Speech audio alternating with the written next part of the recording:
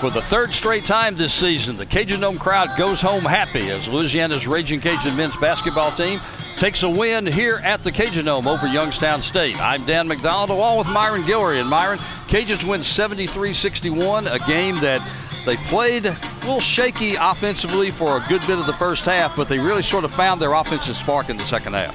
And they did, Dan. In the second half, they came through. They did a very good job attacking the basket. And like I said, this is why they got to the free throw line so much, shooting 87% from the free throw line. That is unheard of. And so I think that was a big difference in the game.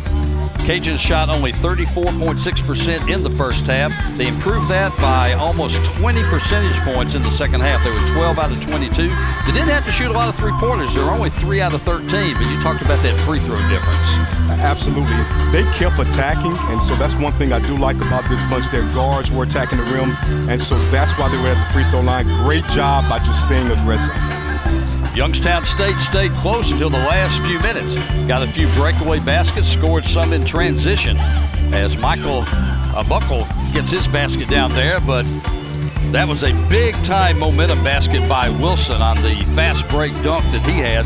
Malik Wilson played well for the freshman, but what can you say about Kobe Julian there? He gets 2 of his 23 points. I tell you what, Kobe, he was a monster tonight. This guy can play inside-out basketball, big, strong, physical body. I love the way this kid plays. Jalen Johnson adds 16 points, his 4th straight double-figure game of the season, and Cedric Russell came back after missing the second half against TCU.